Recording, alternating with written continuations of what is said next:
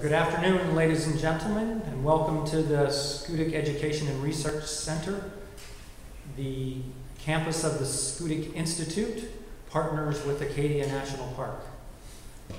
I've been working on that little introduction there, but make it as concise as possible. Good job. Thank you. Today, it's a pleasure to have with us a local naturalist and a good friend of mine, who I'll introduce in just a second, but I do want to say that this event is the culminating event of a first time that we've accreted or married the International Migratory Bird Day celebration with Junior Ranger Day.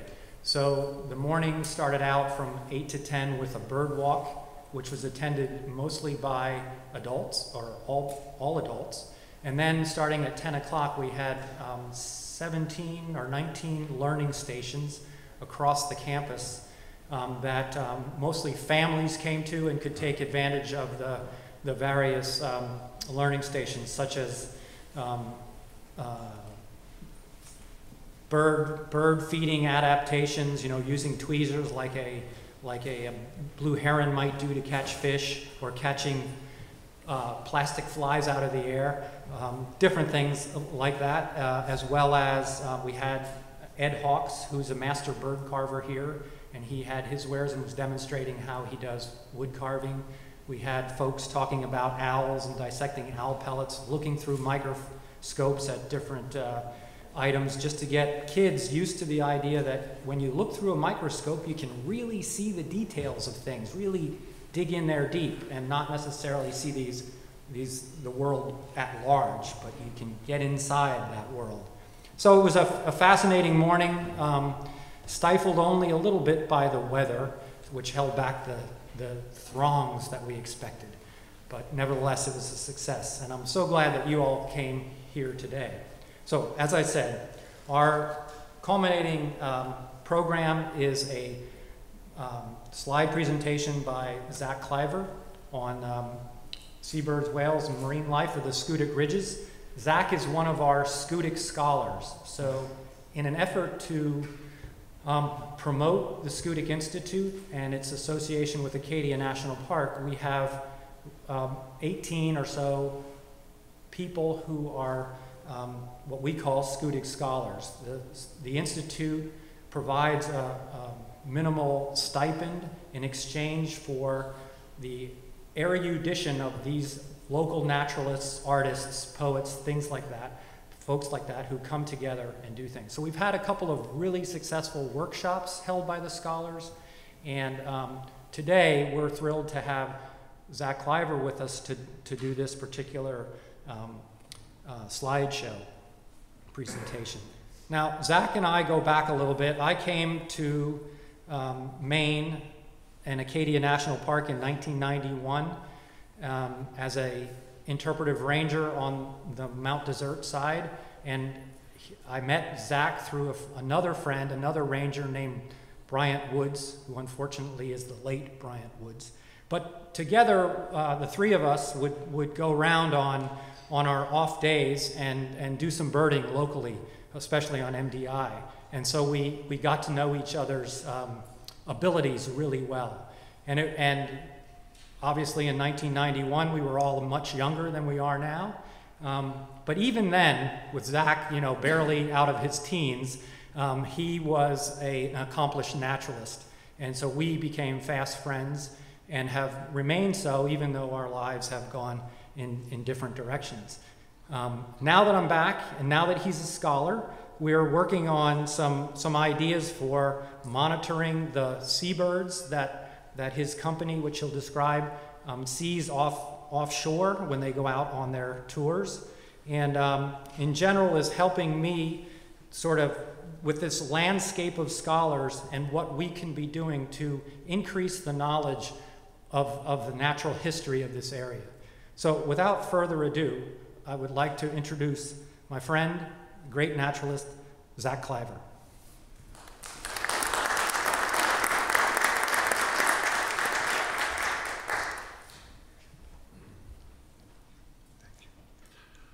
Okay, well, good afternoon, and thank you all very much for being here. How's everyone doing? Good? Great. Okay, well, Seth, thank you very much for bringing me here today and allowing me the opportunity to talk. And I appreciate all the kind things you said. And it's been a pleasure knowing you for this many years, going on, what, 25 years or so. One story I'd like to tell that keeps me a little humble, though, even after nice introductions like Seth's, is one from the early 90s when I was working as an observer for the National Marine Fisheries Service. And at that time, and still today, there are observers that go out on dredging ships between the Carolinas and Florida. These ships are dredging the channels out along the coast there at the bigger ports to make sure that the ships can get in and out where it's all sandy bottom. And that is also the home during the winter to the North Atlantic right whale. So there's potential for the right whales to get hit by these ships, and they put observers out on the ships to spot the right whales, to make sure they know where they are, so the ships can avoid them. And I did that for many years. I worked there during the winter months, stationed on ships, spotting right whales off the ships as they went in and out and dug up the ocean floor. And these ships, I'm not sure if you're familiar with the dredging ships. They're really pretty impressive. Some of them 400 feet long, and they actually have arms they put in the water, and they suck up sand from down below, and they can take on about 300 dump truck loads of sand into the hull of the ship. Then they take it out, and the ship actually splits apart. It's in two halves, and it's hydraulically pushed apart. It breaks in half at sea, and all the sand is dumped offshore.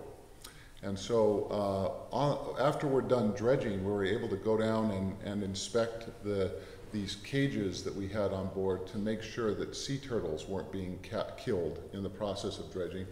And there were all sorts of exciting things you'd find in those cages: shark's teeth, extinct giant white shark's teeth, megalodon, the great big teeth, fossils. And one night I was exploring, and I found what I thought was a walrus skull. It was big, and it had tusks that came down, and so I took it up to the bridge and I showed the captain. He said, "Okay, take it, don't tell anyone." So I'm very excited about this. I wrapped it up, I take it back to shore, and I went to the director of the project and I said, "I gotta show you this walrus skull, this fossilized walrus skull that I found." And so he proceeded to open it up and look at it, and he looked at it a little bit, and then he turned it upside down, and he was like, "Zach, isn't this a goat skull?" I'm like, "Yeah, man, yeah, that actually is a goat skull." Okay, so that keeps me humble. Okay, so this has been my home, the Friendship 5 and boats like it, for 25 years. There's my station up on the top of the boat, and I have the great fortune of being able to take people out every day. I've done somewhere between 3,000 and 4,000 whale watching trips now off Mount Desert Island. And this is a picture from Petite Manane Island looking at the boat.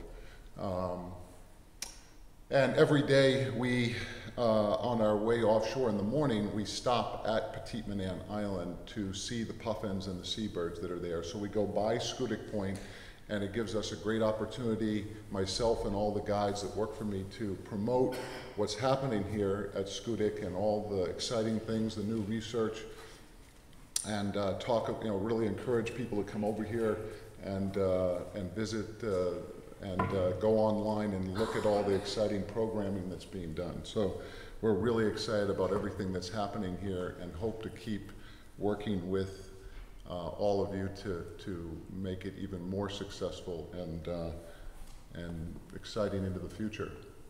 So this is Petite Manane Island, for those of you that are not as familiar with this area. It's about 7 miles from here. It's up the coast. and it has the second largest lighthouse on the coast of Maine, and it is part of the Maine Coastal Islands National Wildlife Refuge. It's one of about 50 islands that have been set aside for seabirds and wildlife, and there is a research staff that lives out on the island. And I thought I'd talk about this because it is such an important seabird nesting island, and a lot of the birds that I'll talk about now that we see offshore, off Schoodic Point and out at the Schoodic Ridges, come from Petite Manane. They're nesting here on Petite Manane during the summer. We actually have the ability when we arrive there to communicate to the staff on the island. We have radios that we use during the trip so we can talk to them when we arrive, and passengers on board can ask them questions. And now we have TVs on board so that we can, we have a video camera on the island, and it immediately picks up the signal from the island. We can see birds on the island, on the boat, on the TV screens. So this is the area I'd like to focus on, and you can see that red star shows Bar Harbor, where is my home base, and then you can see the route that our boat travels in the morning is in red, and then on the afternoon we just go straight out, and we go past Schoodic into Petite Manane Island and then offshore.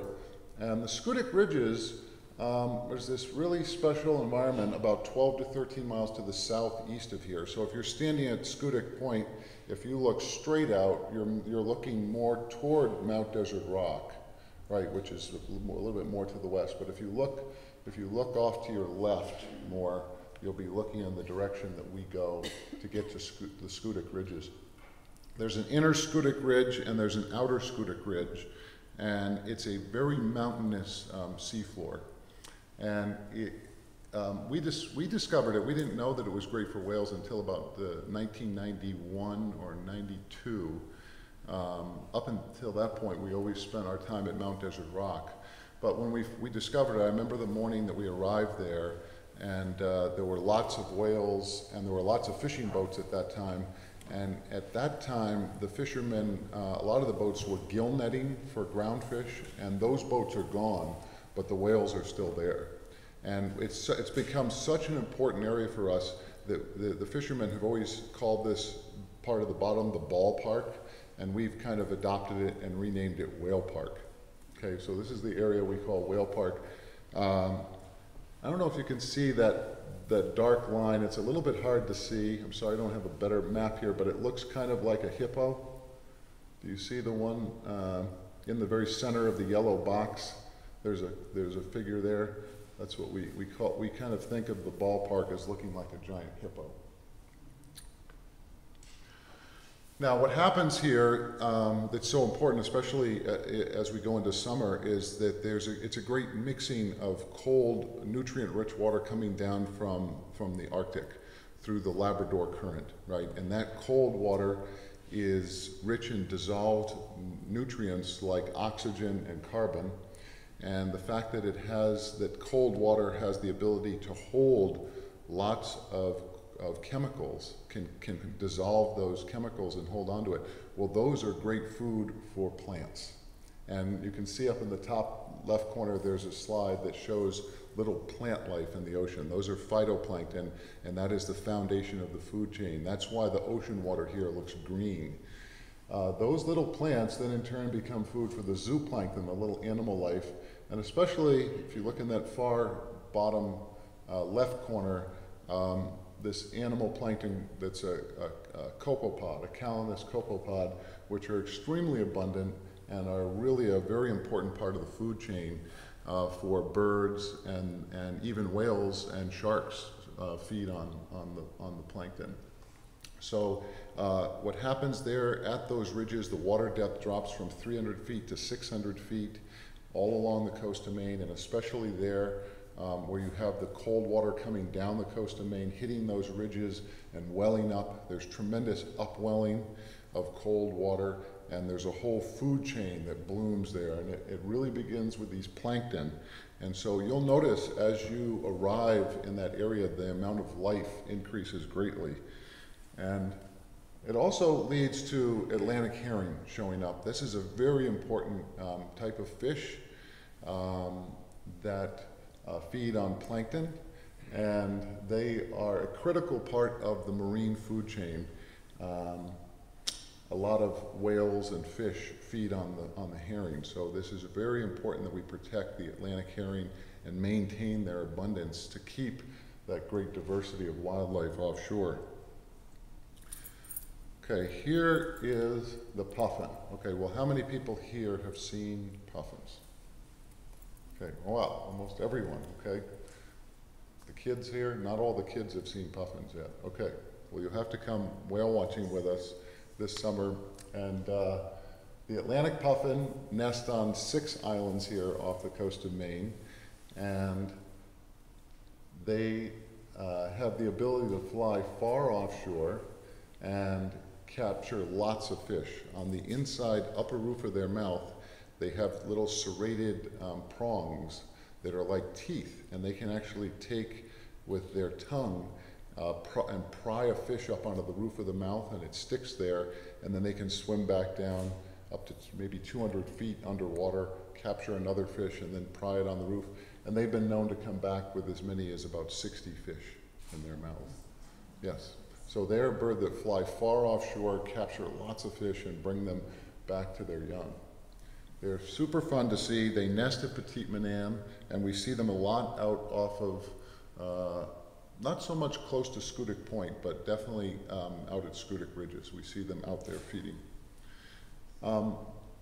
Their abundance really goes back to the puffin projects. I'm sure a lot of you are familiar with that with Steve Kress, who's up in the top right corner. And here's a bunch of puffins on top of a blind. And the National Audubon Society started this project over 35 years ago, reintroducing puffins back to the coast of Maine.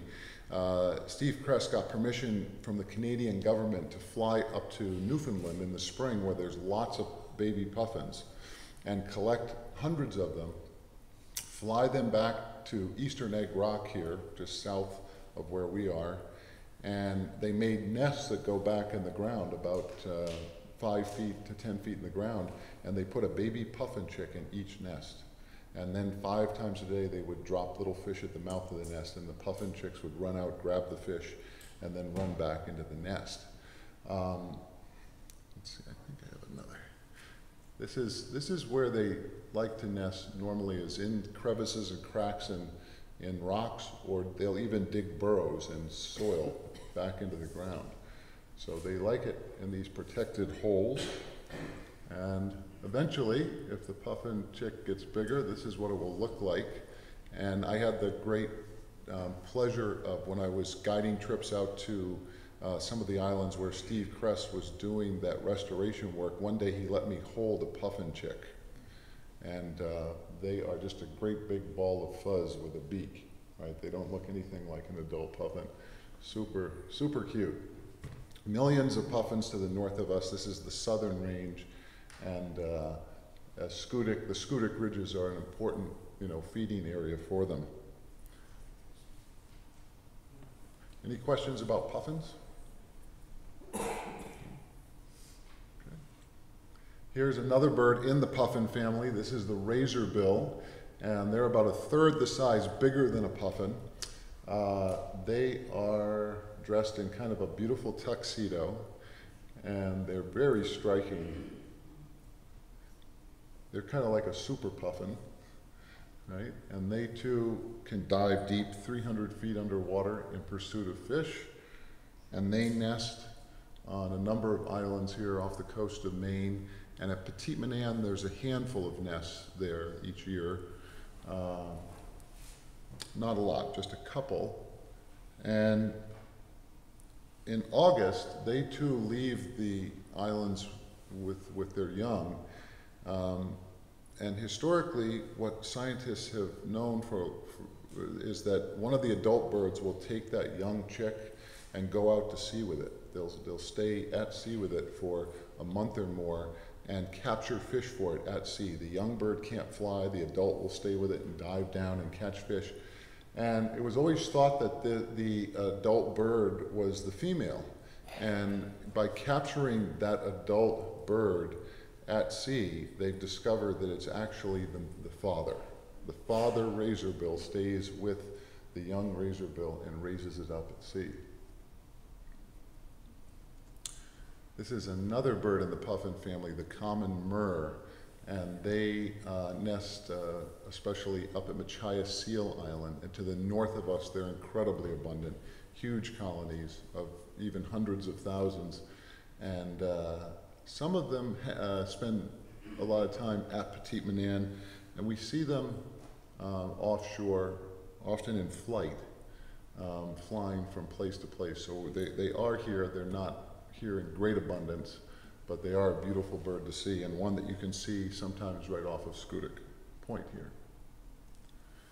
Okay, this is a bird that's no longer here, but I thought it was important to mention because it is important as we think about the marine life that are here, that are part of the makeup of what we have off of Schoodic and the Schoodic Ridges, to think about the way things were years ago, right? To reflect back, because things have changed tremendously. And this is one of the changes. At one time there were millions of great auks. Their range extended from Iceland to North Carolina. This was a flightless bird in the puffin family. And there are 22 species in the puffin family today, and there are 17 species of penguin. And all the birds in the puffin family are in the northern hemisphere, and all 17 birds that are in the penguin family are in the southern hemisphere. So this was a northern hemisphere penguin, right? It had evolved it lost its flight, and unfortunately they were very easy prey for the early whalers and sealers and fishermen that came here a lot from Europe, and they clubbed them and took their eggs. And by 1886, the last great auk was killed, and so they're no longer here. The word penguin actually comes from the great auk. The first bird to be given the name penguin, it was a Welsh word, was a great auk. And so when whalers made their way to Antarctica and saw the flightless black and white birds there, they named them penguins. So penguins are actually named after the great auk. Okay, here's some birds that also nest on Petite Manane, and are ones that we see offshore feeding at the Schoodic Ridges. And this is the common tern. And the common tern is a beautiful tern that's quite abundant, as many as 1,500 pairs at Petite Manane. And they go south during the winter. They spend a lot of their winter in South America. You may know with the terns, they're challenging to tell apart. There's a number of species that look alike. The Maine fishermen call these birds sea swallows, and they're very beautiful, very active, very vocal, and you often see them in flight. And here, the common tern, the marks that you use to recognize it, it has a orange bill with a black tip on the end, and it has a little bit of black on the outer edge of the wing, especially on the back panel. When it flaps its wing down, you can see that band of dark, and if you see that, that's very diagnostic for that species. So here is the Arctic tern, and here you may be familiar. This is with this bird because it is the animal that probably has the longest migration of any on Earth. This is the bird that migrates down to Antarctica, and then some of them, recently they've discovered, will go on to almost to Australia. They'll fly to Antarctica and then all the way around to Australia on the other side of the Earth, and then come all the way back.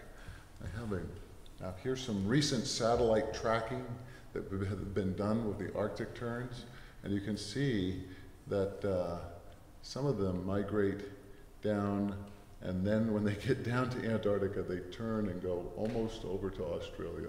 So it was always known that they made it to Antarctica, but this part where they go to Australia is new. As many as 43,000 miles a year, and in their lifetime, 2.4 million miles. So that is a good frequent flyer policy. The Arctic tern, you tell them apart from the common tern because they have a solid bill, a solid orange bill. They also, do you notice they're lighter colored, their wings, they don't have any dark along the trailing edge, not a lot, maybe just a fine little black line, but not a big smudge of darkness on that outer wing. And they have little short feet. The common terns stand up taller, and if you see one sitting and it has short feet, that's an Arctic tern. Here's the roseate tern, not a common species, becoming more and more endangered, and it's not clear really, to my understanding, they're still trying to determine why the numbers are dropping, but they are dropping significantly throughout the Gulf of Maine. The roseate has a rosy breast, and it's a very beautiful tern. They have long tail plumes, and they have a mostly solid dark bill, okay? They may have a little bit of orange in around the base, but mostly it's a very dark bill. If you see them fly over you with that rosy pink breast, then that's an easy way to identify them.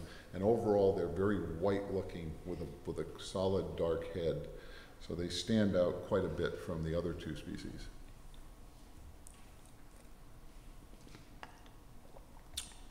Okay, here is Petite Manan again, and before we leave the island, I wanted to mention that there's terrific research being done out there.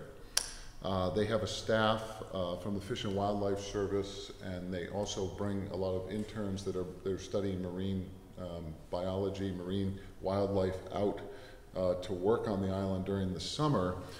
One of the things they do is sit in these bird boxes, these bird blinds, and they observe what the birds are bringing back to feed their young. So they use a telescope, and they can, when the terns land, they can identify the types of fish and food that the terns are bringing back to feed their young. And in this way, they can know what's going on with the birds offshore. They're now starting to satellite or radio track the terns to really identify how they're using the ocean when they fly offshore, and same with the puffins, trying to really expand our sense of habitat beyond just the island, because what's important to them is also the areas where they're foraging out there. And I think it would be interesting for folks here at Schoodic that might be interested in this to maybe find out what's going on with that research as far as some of those terns coming over this way? Are they coming to Schoodic? You know, is this part of their habitat, is their range? If you're more interested in learning about the research at Petite Manan, you might consider going to this website. It's a blog, and they post almost daily pictures and information about what's going on out there. It's called Summer with the Seabirds, and you can see pictures like this of baby guillemot chicks up close and puffin chicks and all the research. It's really fun to follow what's going on out there because it's such a lively place. Lots of birds, lots of activity, lots of things happening.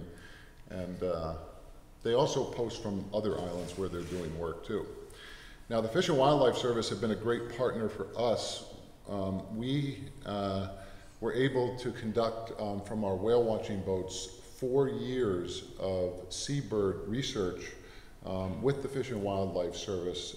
They put up the funding to have students, one from College of the Atlantic, one from the University of Maine, each spend 2 seasons on the top of our whale watch boat documenting all the seabirds, identifying them, and actually using a very high-tech computer system to record everything they saw and call into a headset that would instantly record the location and the species.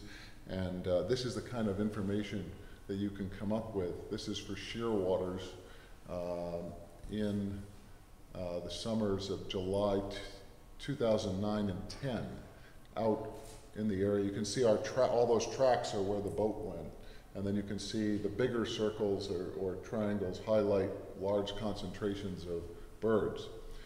So this was a really exciting project, and we try to use our boat to do as much research as we can. We're always excited about using it as a platform to do research. And so research like this hadn't been done since the 1970s. So the fact that we've got 4 years worth of data like this is really exciting. Okay, well, here is a bird that this bird does not nest here, but is one that's very abundant offshore at the Schoodic Ridges. A beautiful bird to see. How many people familiar with the northern gannet? Okay, quite a few, not everyone. But if you're at Schoodic in the summer, you'll often see them fly by at Schoodic Point. And I stuck in a picture down here. This is one I took in New Zealand this winter. That's the Australasian gannet. And they're very similar. I don't know, it's tough to think about how to tell them apart. They're so similar, but they're a little bit of different color in their wings. But there's a pair on the nest, and they do nest to the north of us. The northern gannet nest up in Newfoundland, and especially in the late summer, they show up here in great numbers, and in the fall. And they have a 5 to 6 foot wingspan. They're a seabird that feed on fish by diving from high in the air. They plunge, and sometimes we'll see hundreds of them plunging into the water. They often follow pods of porpoise or pods of dolphins. You see them associating with them. And it takes a few years for them to gain their adult plumage, which is white with black wingtips and this golden yellow head. It's very striking. You can go also to the Gaspé Peninsula in the summer and see them nesting. Here's another seabird that is from the north. And one of the things that's special about the Schoodic Ridges is that it's such a great mixing area for northern hemisphere birds, some like the northern fulmar that's here, that nest all the way up into the Arctic Circle, and southern hemisphere birds, some that nest in Antarctica. So you have a habitat where you have this mixing of birds from both these two extremes. So this bird, the northern fulmar, is a shearwater-like bird that has a tube on the top of its bill that's important, that allows it to be able to smell and track down food through smell, and also part of a system that allows them to drink salt water. Birds like the fulmar and a lot of the seabirds can have the special ability of being able to drink salt water. This species comes in different color phases. They're called morphs. They can be white, they can be kind of pinkish, well, soft, maybe like gray, and they can also, down in the bottom corner here, be kind of chocolatey in color. And we see a lot of them in the fall. They really show up, they nest in the north, and then they show up here, and it turns out a lot of them are here in the winter. This is another bird that we see at the Schoodic Ridges, Manx shearwater. They are a bird that are more abundant over in Europe and Scotland and England. Some of them do come here every year, and some do nest here along the coast of New England and maritime Canada. There was a pair in Gloucester Harbor in Massachusetts, a pair at Matinicus Rock. A study was done with this bird where they took one off the nest in England, and they banded the bird, and they flew it to New York City, and they wanted to see, would this bird have the ability to find its way back? And they released it, and 11 days later it was back on its nest. This is a group of birds that we see a lot also in the fall, because they're a bird that nests to the north of us. The Jaegers, they are an exciting bird to see. They are an aggressive hawk-like seabird that chase other birds down and steal fish from them on the wing. They're parasitic. And there's 3 species, the palmarine, the parasitic, and the long-tailed Jaeger. And if you want to see them, a great opportunity would be to come on our Maine Audubon seabird trip that we do every year, and that is in September. in mid-September, and that's an 8-hour trip, and we go up into the Bay of Fundy, and we often see dozens of Jaegers on that trip.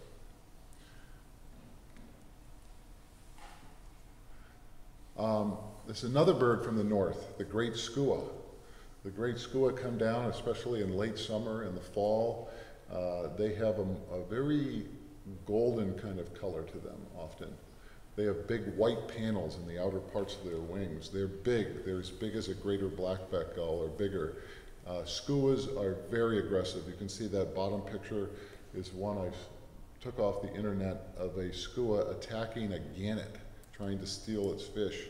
Skuas will, in Antarctica, when I was down there, we would see them take penguin chicks, young penguins, and here they will kill kittiwakes, birds of the size of a kittiwake is a small gull. They can take birds like puffins, so they are an active hunting bird, and one that, especially in the fall, we get a chance to see. Okay, here's some of the southern hemisphere birds, and I'm going to run through a few more birds, then I wanted to show off some of the other interesting kind of marine life that we can see, and then I'll get into the marine mammals and finish up with the marine mammals. So here's the south polar skua. This is a bird that you would see down in Antarctica, and they have the ability to migrate all the way up here to the Gulf of Maine to feed, and they come here during the summer when it's the Antarctic winter, right? During our summer, it's winter there, so it's nice for some of them to make their way up here. That's why many of the southern hemisphere birds do come here, is to avoid the Antarctic winter, and here there's tremendous food, so it makes sense for them to be here. Again, a big bird, darker, grayer. Often they can have a light colored head. The head is light, but the body is more dark, usually, and not so orange and brown like the great skua. The Wilson storm petrel, a little bird from the southern hemisphere. They nest in Antarctica, and then they come here, and they have the ability to walk on the water. They have webbed feet, and they walk across the surface, and they pick plankton off of the top of the water.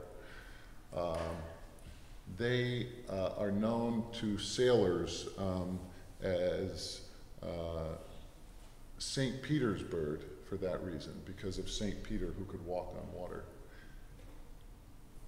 Sometimes we'll see, if the conditions are right, if it's calm and a lot of the plankton at the surface, there's certain times when I've seen 10, 15,000 of them or more on the surface of the water.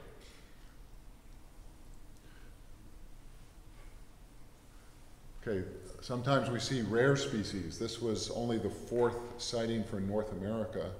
There was a white-chinned petrel, which is a bird which is normally found only down around Argentina and Antarctica and the southern hemisphere, and this is one that we spotted just offshore, not too far from the Schoodic Ridges on August 24th, 2010.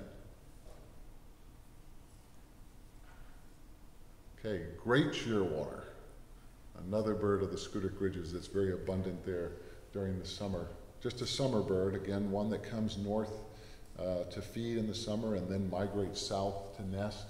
And they nest down in the Falkland Islands and way down on islands down off of Africa. And they have long tapered wings. And this is true, you'll see this with a lot of this oceanic seabirds. Their wings have evolved so they're long and tapered so they can catch the wind over the water, right? And like the albatross, they can just sail over the ocean for hours effortlessly. It's the wandering albatross that has the largest wingspan of any bird on Earth, up to 11.5 feet, right, for that reason. Here's another that really shows off the ability. It's called dynamic soaring, where they use the wind over the water to fly up and down for hours effortlessly. They don't even have to flap their wings, they just glide along. Sooty shearwater.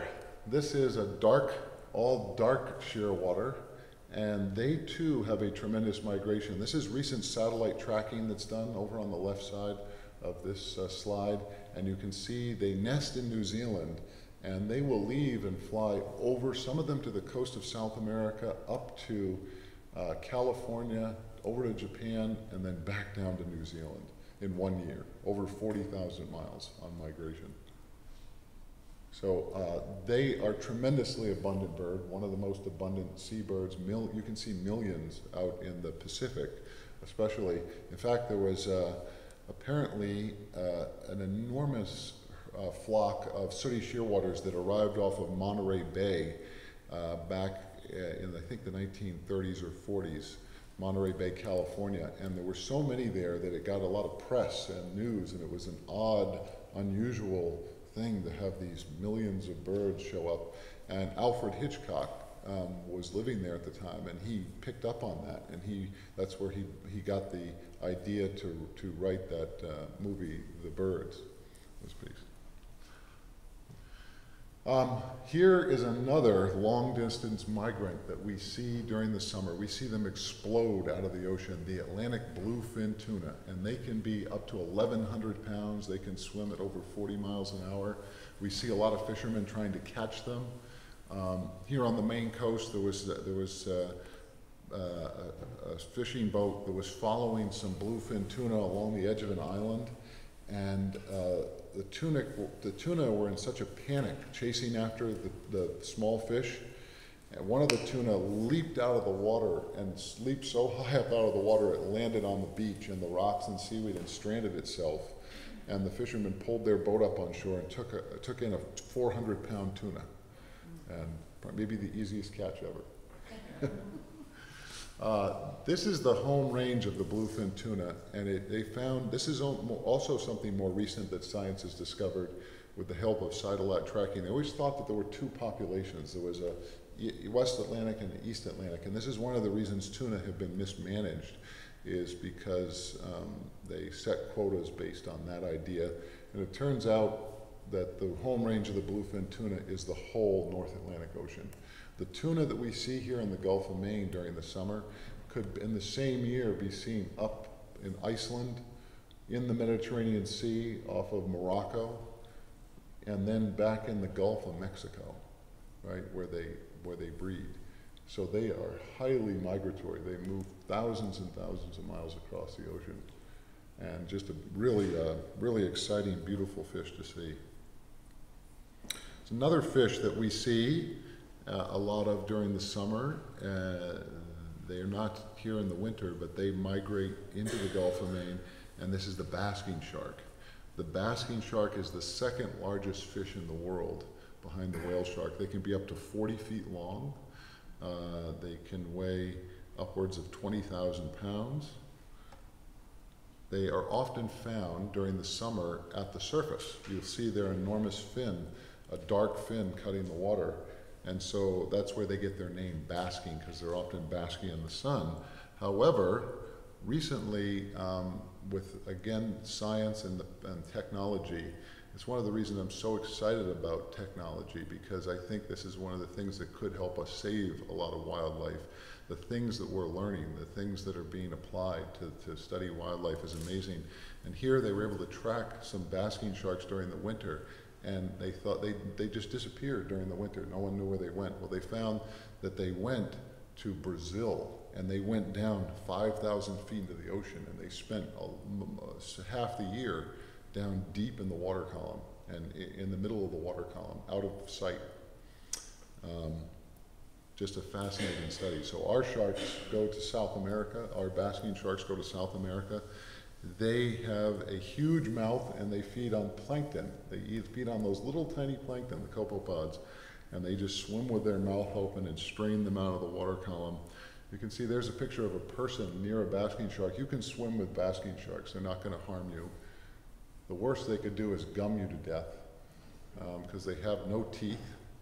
They just have gill rakers that are like whale baleen that filter the little plankton out of the water column. This picture down on the bottom is one taken by a friend of mine who's flies a spotter plane for tuna out of Rhode Island and has for years. He has really remarkable pictures of lots of marine life. And he has observed basking sharks many times in these huge vortices on the surface of the water. It's almost like a tornado of basking sharks going down into the water. And what is happening there? No one knows. So they will come together in groups, and they obviously have a very dynamic social life. Right now there's a group in Canada that we're working with, and then one in Massachusetts that are both doing photo identification of basking sharks. When we see them beside the boat, we can get up close, and they have unique fins and unique markings, and if we get good enough photographs, they can identify them as individuals. So they now have a catalog of basking sharks as a way to try to learn more about them and their movements. Ocean sunfish, they're tropical fish that show up here that are the largest bony fish in the world. Has anyone seen an ocean sunfish? Ah, just a couple of you, okay. That's great. Well, we sometimes after, especially hurricanes, when a lot of warm water comes north, we'll go back offshore, and we've seen as many as 10 or 12 on a trip, and they can be enormous. You'll see their big fin. You might think it's a shark fin sticking out of the water, but it flops around their fin at the surface. They stay near the surface also for part of their life. They're not always near the surface, but in the summer they are. And so this is where they get their name, ocean sunfish. They're also known as the headfish because they look like a big head, or the moonfish because it kind of looks like a moon. And they really don't have much of a tail. It's kind of a scalloped back edge, and they have a big fin on the top and one on the bottom. And they can weigh over 2,000 pounds. They can be 9 feet in length. They're really an amazing life form. They are kind of like a cross between a fish and a shark. They have a cartilaginous partly backbone, but they also have mostly a bony skeleton. They produce more eggs than any other fish in the ocean. A female ocean sunfish, it's thought, can produce as many as 300 million eggs. And they do jump out of the water like the basking shark. The basking shark and the sunfish will both breach sometimes. In fact, over in England, there was one that jumped out of the water and landed in a fishing boat with a father and son fishing and knocked the boy over, landed on him, you know, giant sunfish. He was okay. But that's what I think that's what you want, right? You want something good, like a story like that, or it's a lot better than a tattoo. You know, good animal scar. Okay, this is what they feed on. Lion's mane jellyfish, which we have here in great abundance. This is the largest jellyfish in the world. It's found here in the Gulf of Maine and out at Schoodic, off Schoodic. They can be up to 8 feet across and have tentacles 120 feet down into the ocean. And when you look at them from above, they're more light around the edge and dark red in the middle, so it kind of looks like a lion's with its mane. So this is a type of plankton. Jellyfish are carried by the wind and sea, so they're a plankton. And this is another animal that feeds on jellyfish, the leatherback sea turtle. And they are the largest of the sea turtles. They're found here in the summer. They can be up to 9 feet across. They can dive to depths of over 4,000 feet. They can also weigh upwards of 2,000 pounds. And they come into the cold water. They have a lot of special adaptations as a sea turtle that allow them to be in cold water. Many of them go up to Newfoundland and even farther than the Gulf of Maine. We see lots of harbor seals offshore. They're not just found in harbors. They'll stay out off 20 miles offshore, and they'll sleep at the surface or sleep at the bottom and dive down and capture fish. We see lots of gray seals offshore. This is 25 years ago. They were not very abundant. They were to the north of us in Canada. They're mostly a northern species of seal. They've expanded their range down into the Gulf of Maine, and they are bigger than a harbor seal. A harbor seal might weigh 200 pounds. A big gray seal might weigh 500, 600, 700 pounds. The male has a larger nose and is very dark overall. The female, her nose is a little softer, not as pronounced, and has a very light color to her neck with spotting.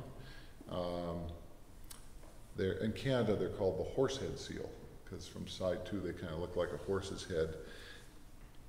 So they have really expanded their range down into the Gulf of Maine. They're now just 2 years ago, College of the Atlantic discovered that during the winter, which is when they give birth, the females give birth in January, they are giving birth out at Mount Desert Rock, and also down at Matinicus Rock. And at Matinicus Rock, the Puffin Project has a camera set up there, and you can go on and watch the seals, hundreds of the gray seals with their pups out there. Again, one of those wildlife cameras. A really neat project was done recently that was done by a student at Duke University. This is a picture down at the bottom of the gray seals off of Monomoy Island, down off of Massachusetts. And it's one of the islands that they've really taken over. What this student found was that at Google Earth, they pick a day where they will, when it's clear and crisp, to photograph the Earth in a location. And they chose a day to photograph Cape Cod. And the resolution was so powerful with those pictures, he was able to go back and enlarge them and actually count all the seals on the beach from Google Earth from that day, right? Because what they do is they take a picture, and that's the picture that's up for that period of time until they may change it out. And as a way to try to figure out how many seals that are truly in Massachusetts, because there was varying ideas about how many gray seals were there, they put satellite tags on some of the gray seals and tracked them offshore, and they figured out what proportion of the seals were at sea at any time and versus on shore. And I think it was like 60 or 70% were normally at shore, and 30 or 40% were at sea. And then they could actually do some modeling and really figure out truly how many seals. And the population they thought was around 10 or 12,000 is actually closer to 18,000 for Massachusetts now. So, and this is you can see a dive profile, both with the harbor and gray seal, they have the ability to dive to 1,500 feet. Up in the top there, you can see they'll dive in the pelagic zone to the bottom, and in shallow water, they go everywhere for food. But with this great increase in both harbor seals and gray seals in the Gulf of Maine, this has led to an increase in great white shark sightings, and especially down off of Massachusetts, but also to the north. And let's see, there's a really exciting video. You can go on the internet and look up on YouTube Booth Bay Harbor great white. And a lobster fisherman last summer was able to capture video of a great white shark feeding on a dead whale at the surface. It's an enormous great white shark. A lot more seals are being seen now offshore with bites they've got to be great white shark bites. And some recent, again, science, they're satellite tracking and even radio tracking great white sharks now. You can go on and watch these tracks. Some of them are live. This is one of this shark named Lydia, and you can see her track from Florida all the way up to Newfoundland. Some radio tracking recently, at one time they had 6 great whites off of Halifax. And so we know that they're moving north and coming up into the cold water. More and more, it seems, the sightings with the warming water, with the water warming. In fact, friends of ours that run the whale watch up in St. Andrews, 2 years ago, they saw a great white shark attack and kill a porpoise right at the surface, right next to the boat. Yeah. Here is a picture of harbor porpoises. This is a really exciting species for Schoodic and the Schoodic Ridges. They're very abundant. especially in the area between Schoodic and Mount Desert Island. When we're going out of the bay last summer on our way in and out, hundreds and hundreds of porpoise. You can stand right on Schoodic Point and see them. And we know very little about what they're doing and why they're there. Really understudied, and one that is different from a dolphin in that it's smaller and has a rounded head, while the dolphin is bigger and has a beak and different shaped teeth. The dolphin have pointed teeth. This is the Atlantic white-sided dolphin. This is the species that we see offshore on our whale watching trips, and they can be super fun. They will come up and ride the bow. The porpoise aren't interested in the boat, but the dolphins are. They will leap up in our wake. They'll jump 10 or 15 feet in the air. And well, one of the most exciting things that's ever happened to me when I was doing research at Mount Desert Rock with allied whale, we were out one day in August, and it was very warm. The water was warm. It was in the 60s, which is warm for here. And there were no large whales around to study, so we were in the water swimming, and a big group of dolphins came by, about 200 white-sided dolphins. And I got to see them underwater like you're seeing in that picture there to the left, in groups swimming past me, and you can hear all the sound of the dolphins in the water. They would swim at you, you could feel the echolocation, you could feel the vibration of the sound hitting you as they scanned your body. And to see them that way is just, it's such a profound, impactful thing to have that kind of experience, to realize what they're capable of, you know, in that environment. So they're big, 10 feet, 500 pounds, and again, another species that we really don't know a lot about in the Gulf of Maine. We see them, we sometimes see hundreds. One day, I was not on the boat, but this was two years ago. Everyone on board, our crew and guides, said they thought probably between 1 and 2,000. That's the most I've heard of. And, you know, a great, interesting species that there's still a lot to learn about them. Minke whale. This is a whale that we see a lot around Schoodic Point and also at the Schoodic Ridges. You can see them from shore. They'll come into Frenchman Bay. They are the smaller of the larger baleen whales. At a bigger size, around 33 feet is one of the record lengths. Normally they're more like 20 feet. And they don't fluke, they don't lift their tail out of the water, they don't really have much of a spout, but they do jump. This is one picture taken up in Passamaquoddy Bay of one jumping out of the water. They do breach.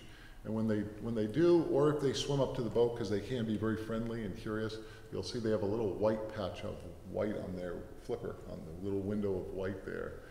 And this is the one that the whaling controversy has been centered on in recent years, the one that Japan and Norway hunt, right? Or now Japan may not be hunting because they've been denied. But.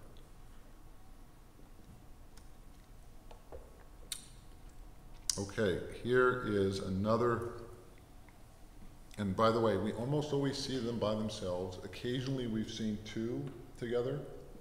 Once in a long while we've seen a mother with a calf, but this doesn't seem to be a place where we see so many mothers and calves. So what is happening with that? I'm not sure. And they will sometimes swim with other species of whale. We've seen them with finbacks or with humpbacks. The humpback is really the whale that we see the most of, probably, during the summer. In the winter, they are in the Caribbean, mating and breeding and singing. They have that beautiful song. They found some can sit underwater and sing for half an hour without coming back up to breathe. And they migrate across oceans, thousands of miles.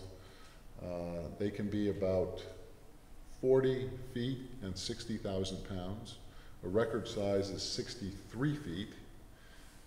And when the sailors years ago with their wooden sailing ships sailing through the Caribbean, or at night, they would hear through the hull of the ship the song of the humpback whale, and they would think it was mermaids.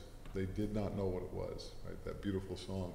But now we've discovered what it is, And it is exciting to see that the humpback population is increasing around the world. Their numbers are coming back. So that's very exciting. This is what we see a lot if there's fish. We see a lot of humpback whales feeding at the surface, lunging in big groups together, lunging, open mouth feeding. And a scientist up in Alaska who I got to meet, a man named Fred Sharp, did some really exciting research where he put tags on the individual whales while they were doing this, and a lot of acoustic equipment in the water, and was able to determine that when they're in these feeding groups, there's one whale that is the lead whale that does the talking and guides the others. The others are silent. And that one whale dives first, the other fall in behind. It's very ordered. They will go under a school of fish and drive them up from below, and that one lead whale will make a piercing cry. That's a whining cry that drives the fish, scares them to the surface, and they will come racing up, and then they throw their flippers up to make sure the fish can't escape, and they lunge up with their mouth open together. And so it's a very coordinated attack. And we have had times where we've seen as many as 8 or 10, or I think 11 on one trip feeding like this at the Schoodic Ridges.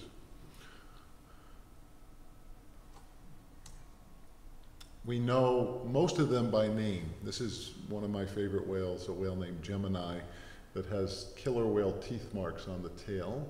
Over on the corner there, you can see those rake-like marks where he was attacked when he was younger. About 5 to 7% of the humpbacks have teeth marks from killer whale attacks. Gemini has been known by Allied Whale, the group that we work with, that we have their researchers on every one of our whale watch trips. This whale they've been tracking since 1976, right? So humpback whales can live 40 or 50 years. They're not the longest lived of the whales. We now know the bowhead can live up to over 200. But this whale is very special, one that we see a lot of, and we know them by the pattern on the underside of the tail. Each tail is unique, like a fingerprint. Some are black, some are white, all different shades of color. And I was just at a workshop the other day. We were doing a whole bunch of matching of the tails and trying to figure out which whales that we know regularly we could help in matching with over at Allied Whale. They now have over 7,000 matched, getting closer to 8,000 for the North Atlantic for nearly 40 years. Okay, so here is another species of whale that's abundant off of Schoodic and Schoodic Ridges, and that is the finback. The finback is the second largest whale on Earth. The only whale bigger is the blue whale. An average size finback is probably around 50 to 60 feet, although the record length is 89 feet.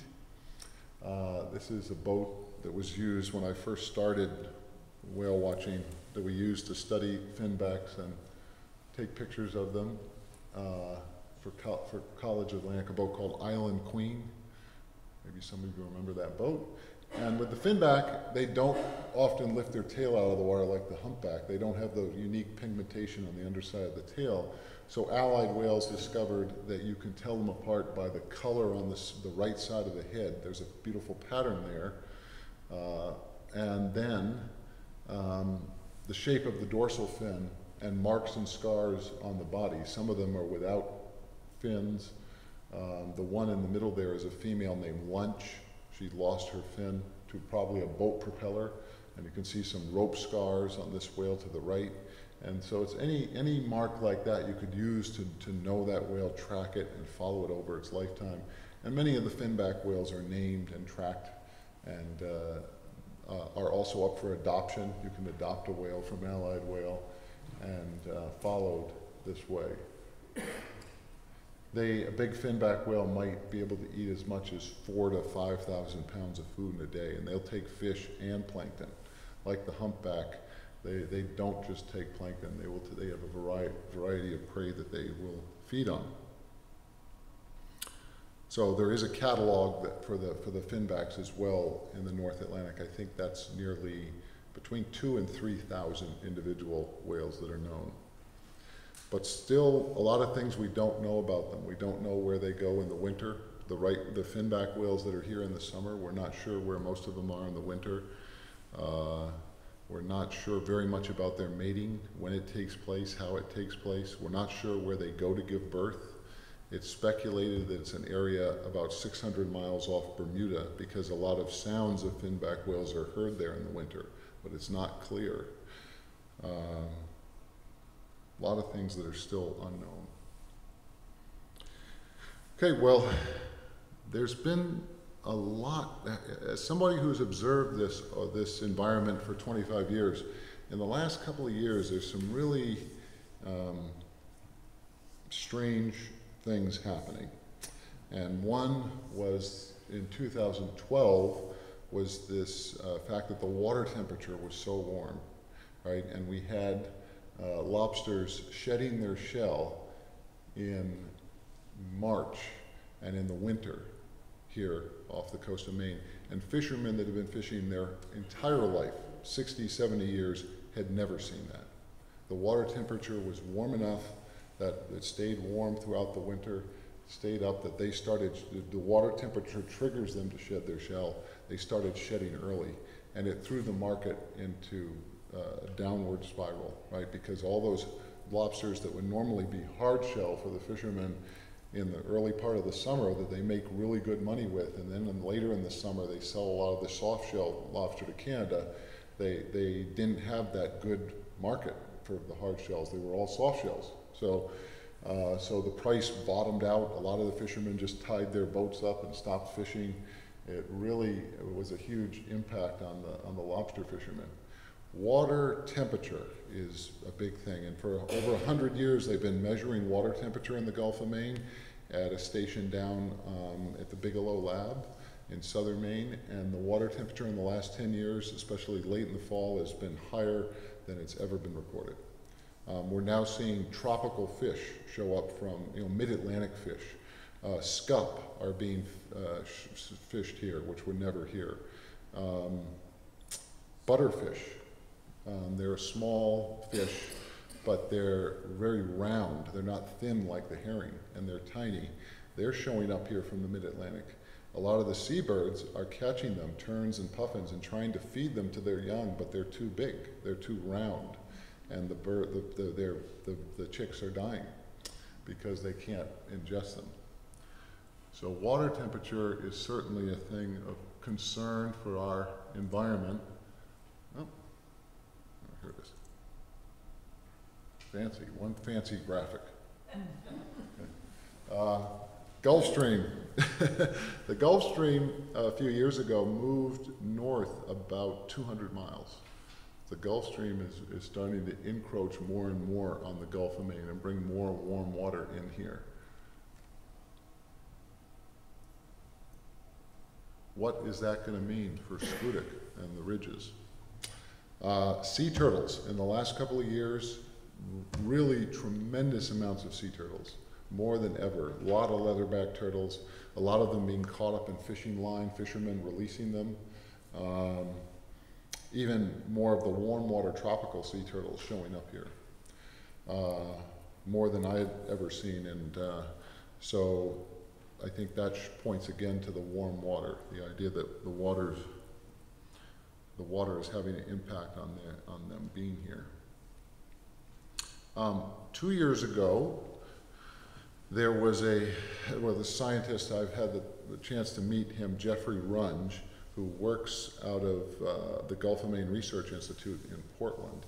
And he's been studying plankton out at Platt's Bank and found that the plankton all of a sudden dropped in abundance down to 20% of what they had been. And there was this huge dip. And he really thought it was a result of a lot of rainfall in the spring, a lot of runoff, and also warming water together that resulted in that. So a great dip in the amount of plankton at the same time. Also, I guess I'll go to this slide. Different large species of animals being impacted.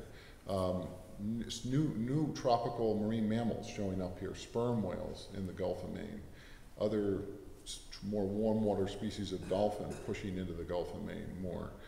The northern gannet colony 2 years ago collapsed up in Newfoundland, and the gannets left. And so there was something happened in the ecosystem that year.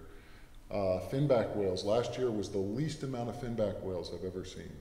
I mean, I just can't, I mean, normally they're here in great abundance. There was an odd year not to see a lot of them. Right whales that gather in the Bay of Fundy. You may know the right whale is a whale that summers here, and well, they're here year round, but especially up in the Bay of Fundy off of Grand Manan. They gather there in the late summer and fall to feed on plankton.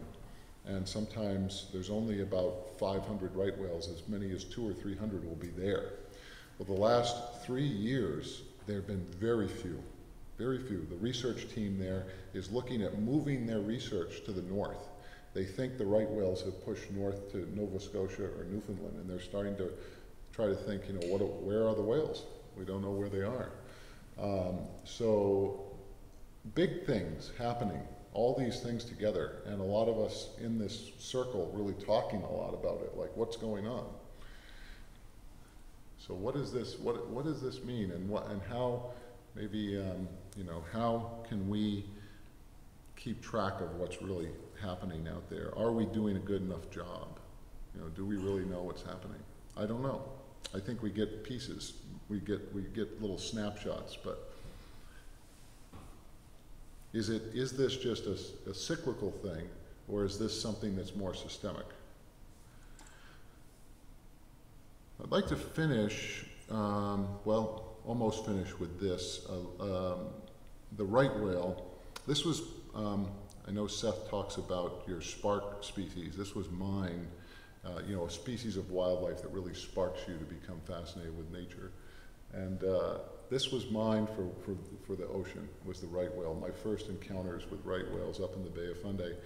They are a huge animal that have an enormous tail, and we see them, in some summers we might see them 20 or 30 times, and other years we might just see them a couple of times on our trips. But they are an animal that can be upwards of 50 or 60 feet and weigh over 100,000 pounds. They are here in the summer, and then they move down to Florida and Georgia in the winter. And they have no dorsal fin, and they're really an interesting species. I had the chance to just participate in an international workshop on right whales when I was in New Zealand at that conference. And so the right whale, one of the things that hasn't been known about them for a long time is where a lot of them are in the winter. It's been known that about a third of them go down to Florida and Georgia for the winter to give birth to their young. But during that same time, a lot of them disappear, and they don't know where they go, or they haven't known where they are. A few years ago, a Navy ship was traveling through the Gulf of Maine, had left Portland and was traveling offshore, and they came into an area where there was a whole bunch of whales in the middle of January. And they reported it to the Coast Guard, who reported it to the Fisheries Service, who sent a plane up, and they found dozens of right whales right off the coast of Maine in the middle of winter. And so this really triggered scientists to start, they put more planes up in the air and really realized that this area that's about 70 miles from here to the west, to the southwest, it's called Jordan Basin, and it's over towards kind of south of Isle of Ho, a place called Newfound Ground that's offshore, is a important wintering area for right whales where they are giving birth, where they are mating, where they think the mating is happening, right? So all this time they've searched over in Iceland, they've searched in the Azores, they've gone all over the world looking in the winter, and it turns out they're right here in our backyard, and no one knew. And so we were able to reach out to one of the top right whale scientists in the world. Her name is Mo Brown. She's up there with the right whale on her hat, and she's a Canadian scientist who works out of the New England Aquarium in Boston.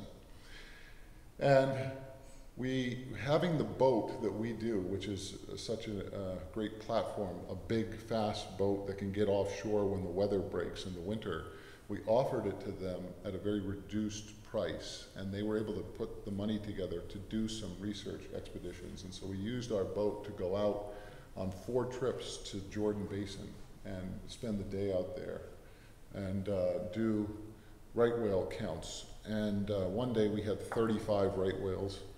And this is pictures that were taken of one that breached near the boat. And so a tremendous success.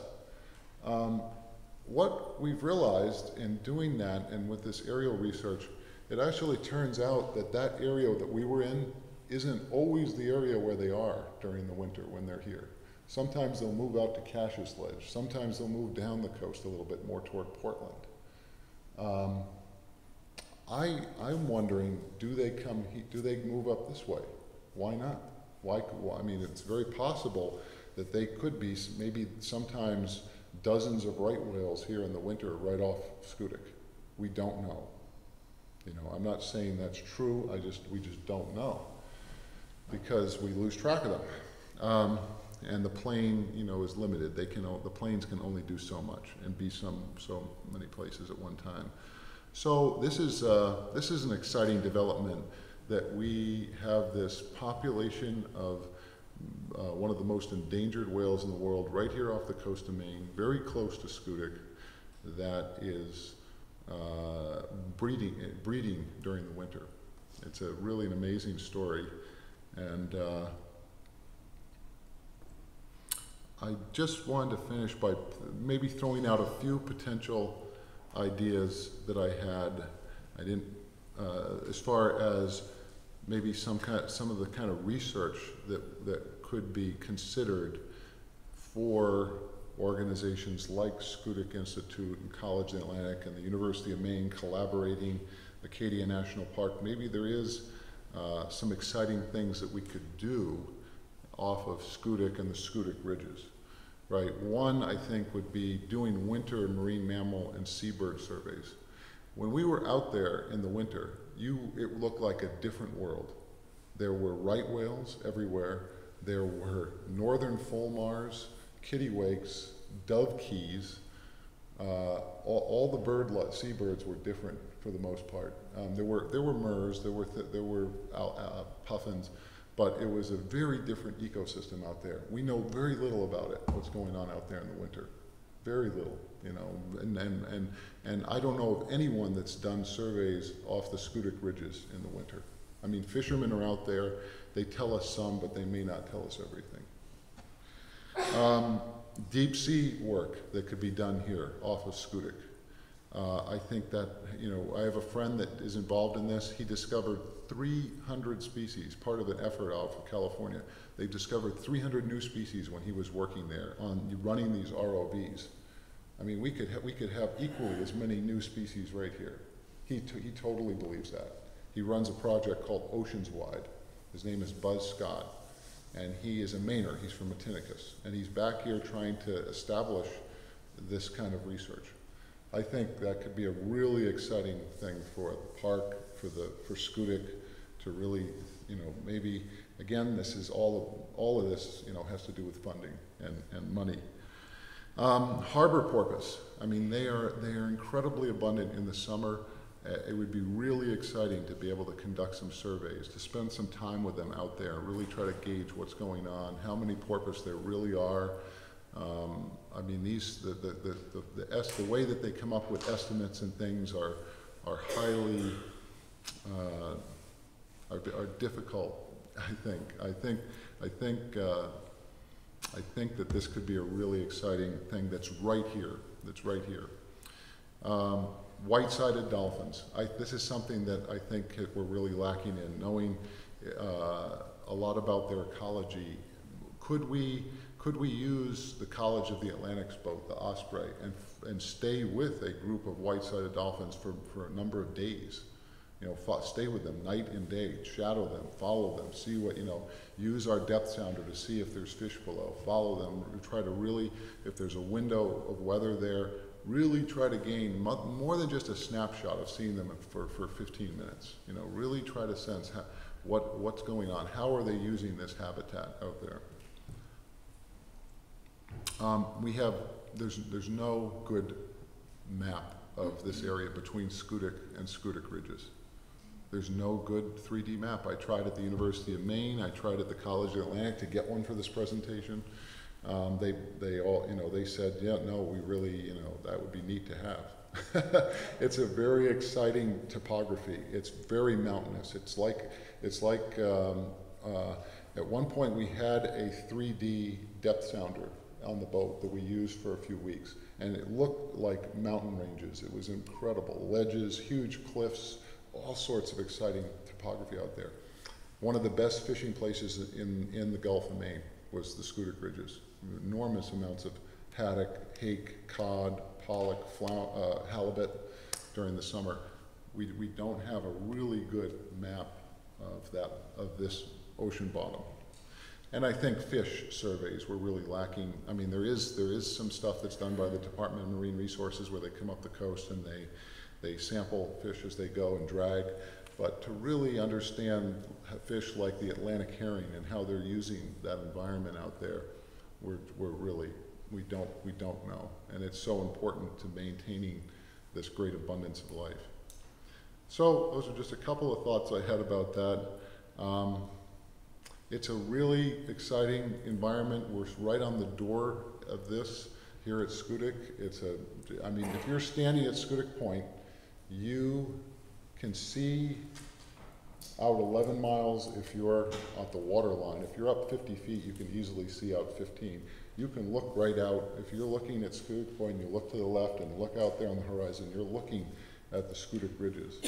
So next time you're out there, think about that. That is a really exciting environment. I've seen at times 70 or 80 whales out there on one trip.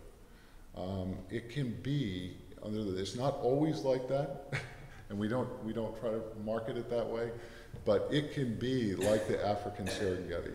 You know, there can be days where there's hundreds of dolphins, tens of thousands of birds, and life everywhere, and I hope that you find yourself out there on one of those days. Thank you.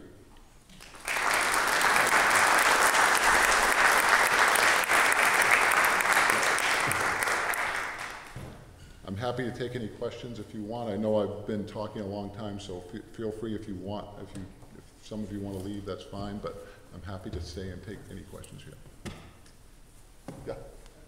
When you showed the original, that map that you had, the hippo section, can you tell us, I mean, I know the box, but I wasn't able to look at it long enough to get a sense of how many, were we talking square miles, or how big is that area? Let's see, we'll go back. The question was, how big actually is the area on the map that I showed at the beginning that marks off the Schoodic Ridges and this area called the ballpark? How big is that in terms of miles? Okay, let's see here. Here's the picture. It's back up on the screen. And that area from one end to the other is about 3 to 4 miles long, and maybe as much as 5 miles north and south. So it's a pretty big area. There's an inner Schoodic Ridge, and that's the one I was focusing on, but there's also an outer Schoodic Ridge, which is another 7 miles beyond, and you can see that in dark print there. And so that's another, we do venture out there if the whales aren't inshore at that spot. It's not uncommon for us to push out there. We do find them out there at times. So there's a very it's very shallow, then mountainous, then the depth drops off to 500 or 600 feet and 700 feet. There's about 6-7 miles of that, and then it comes back up. There's another ridge out there. Any other questions? Yes? You commented on how deep some of those seabirds dive, and you also commented on the loggerhead turtle. How deep did you say the loggerhead is? Yes, Yeah, the question was how deep, I was talking about how deep birds, some of the seabirds could dive. How deep can the leatherback sea turtle dive? And seabirds, or just the leatherback? Yes, please. Okay, so the leatherback can go down over 4,000 feet. They are one of the deepest diving animals. You know, they've been on Earth going back to the time of dinosaurs. A great book to read, if you're more interested in them, is the one by Carl Safina, who's my favorite marine conservation writer. He wrote the book Eye of the Albatross as well, all about albatross, which is my favorite book I've ever read. But Carl Safina's book on sea turtles is brilliant, and he goes into all the natural history. He starts at a beach down in Trinidad where they're nesting, you know, witnessing this, where they're actually digging the hole right on the beach. But they are an amazing form of life, yeah. And a lot of the seabirds, the alcids, are diving down hundreds of feet. Birds like shearwater normally stay at the surface, but I've been told by a friend of mine who fishes up in Alaska that they have caught them on long lines down a couple hundred feet. So things like sooty shearwater. So the murre can probably go down 500 feet, I think, is at least 500. Yeah. Any other questions? Yes? Yeah, the puffins were reintroduced, and now they're on 5 islands, you say? Yeah. That's quite a success story. Yeah, the puffins were down to maybe nesting on one island. They had been, the thought is that they were hunted out. Probably they were never really in huge abundance. This has always maybe been the southern, or at least recently, the southern range of their limit. But there seems to be a lot of evidence. I know Steve Kress really believes that they were taken by the early settlers. They would throw nets down over the burrows and take them for food. They would take their eggs. They were easy prey for them. They didn't want to eat fish all the time, and so and interestingly, there's also quite a few records of Native Americans that lived here for thousands of years managing the seabird islands, so they didn't overhunt them. They would actually meet in the springtime and discuss who was going to take what from what islands. But with the Europeans, that sense of management really didn't hold, and so their numbers were really hunted down, like the great auk, you know, where it was completely hunted out. So it was really that effort to release them, and it took 7 years before the first puffin came back to that island. So you know, Steve Kress I know Seth knows him well and has worked with that project a bunch. Is a tough customer, you know, to stick with that for that long, to see it through. And they used bird calls and decoys to lure them back to the island, to bring them back, and it worked. And now those techniques that were developed right here off the coast of Maine, well, he and his staff have gone all around the world where there's problems with seabirds, and they have provided huge information and exchange in trying to bring back other seabird populations. So it's much more of an impact, I think, even probably, you know, not to belittle puffins here, but you're talking with some seabird species where you're down to just a few hundred, not like the puffins where there's millions, and to use what we've learned here to save a species from extinction. I mean, that is amazing, and that's all work that's been done here. Wouldn't you agree, Seth? Yeah, yeah. Any other questions? Yes? I have a question. So you're talking about wildlife impacts and changing ocean temperatures and things like that. Is changing ocean chemistry and like ocean acidification a concern and something that's affecting species here? Yeah, that's a great question. The question was, with all the information I was discussing about impacts of warming water and bigger changes that might be impacting the Gulf of Maine, what about ocean acidification? And is that a concern and an issue? That is a huge issue. In my mind, it's the #1 thing. I mean, I think almost everything else we can probably, you know, have some ability to affect a positive change with. Potentially ocean acidification is the thing that keeps me up at night, because you're talking about a total disruption of the environment. Basically with ocean acidification, with all the man-made carbon that's being produced and pumped into the atmosphere through fossil fuels, the oceans are a sink tank for that. They're absorbing that carbon. This isn't what might be theory, you know, what you could, even some people would say is theory, like with warming temperatures. This is absolute fact that the oceans are getting more and more acidic, right? And with that acidic water, it's affected a lot of species. It's had huge die-offs of shellfish in Washington and Oregon, the Chesapeake Bay of oysters, and more recently clams here in the Gulf of Maine. Also at some of the farms where they farm mussels. Bill Mook, who runs Mook Sea Farms, they produce a tremendous amount of mussels here, has had a lot of his mussels die off and thinks it's a result of this ocean acidification.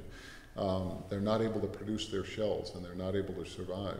There's been die-offs of larval plankton, sea urchins, sea cucumbers. Some of the very foundational species in the ocean are not surviving. So if that trend continues, coral reefs, another one where it's had a huge impact. So if that trend continues, that could, if it could disrupt the very foundation of the ocean, you know, what does that mean? You know, if it starts to do that, I think it's huge. So fortunately, I've had a chance to go to a couple of meetings recently. There's a man named Brad Warren from Washington State who has been coming here because over in Washington they've been very progressive. When they realized this was happening, the governor put together a task force of fishermen and marine resource users and scientists to address this issue. It was a state task force, and he has been working with the state of Maine to do that. And it's taken a couple of years, but the Island Institute got behind this and really have pushed it through. And we just passed a law in Maine that is going to set up a task force that's similar with funding to start looking at this issue. We have a national organization which only has, I think, 6 people working at it. Only 6, you know, scientists and staff at the federal level in Washington D.C. on this issue. So, we really need to get more funding, to more research, and more done, because I think that could be the biggest thing affecting all this life. I mean, imagine if the food chain were to start collapsing in places, what that would mean for marine life, for seafood, and everything. It would be huge. Thank you. Okay, well, I'll stay after and answer any questions you have if you want to meet with me. And thank you very much. Happy International Bird Migration Day.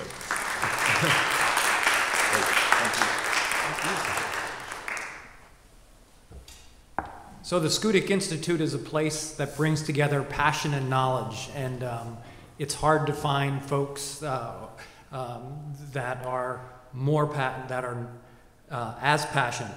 It's hard to find folks. Anyway, I'm trying to say that this guy is as passionate as he is knowledgeable, and that's what's special about the Schoodic scholars and bringing them here. So thank you very much, Zack. And one thing I can report to you with respect to ocean acidification is that the Institute has recently entered into an agreement with Earthwatch.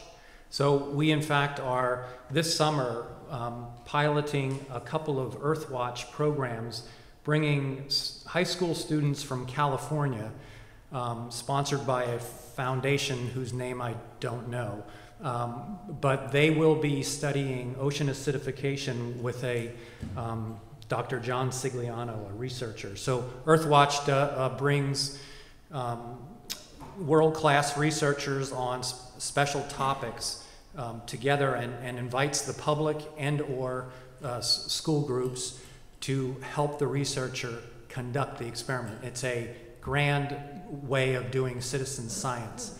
And so we are really proud to have that as one of our pilot programs this coming summer. So finally, thank you so much for coming out today. As Zack said, he'll hang around if you want to ask some questions to him privately. Other than that, have a safe drive home. Enjoy the display on the passenger pigeon that's out in the foyer. It is the 100th anniversary of the extinction of that particular species, and our little ode to the passenger pigeon is out there. You can take advantage of that. Thanks to those of you, such as Ed Hawks and Deb Hawks, who came over from MDI and had the wood carving display in the this morning during the Junior Ranger and IMBD celebration. And special thanks to Kate Petrie, and one of the educators and interpreters from the National Park, who put together today's events, and to the volunteers that she assembled to pull that off today. So thank you all for your participation, and we'll see you again. Bye-bye.